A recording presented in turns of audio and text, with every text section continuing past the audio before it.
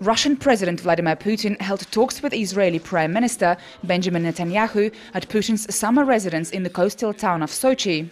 The talks focused primarily on Syria. The two leaders agreed that if the Syrian conflict continues for much longer, it might have disastrous consequences for the country and the whole region. Only a quick cessation of hostilities and violence and a political settlement can prevent a negative scenario in Syria. During this responsible period, it is particularly important to avoid any actions that could destabilize and aggravate the situation in Syria. Vladimir Putin said that he and the Israeli Prime Minister agreed to continue keeping in contact on a personal level and between Russian and Israeli special agencies over regulation of the situation in Syria.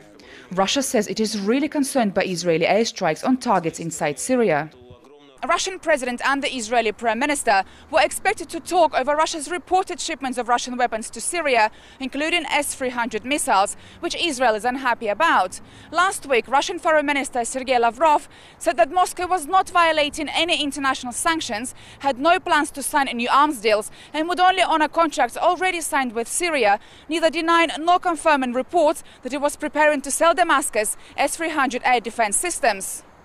Neither Putin nor Netanyahu mentioned the missiles in their comments following talks in Sochi. However, Russian president's spokesman later said that they did in fact discuss S-300s.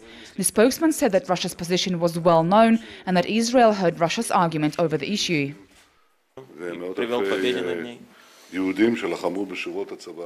We had very thorough and deep discussion about the situation in our region.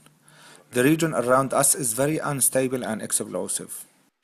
The Israeli PM's visit comes on the back of the US Secretary of State John Kerry's recent visit to Moscow, during which he and his Russian counterpart Sergei Lavrov pushed for an international conference on Syria and emphasized commitment to the Geneva Communique.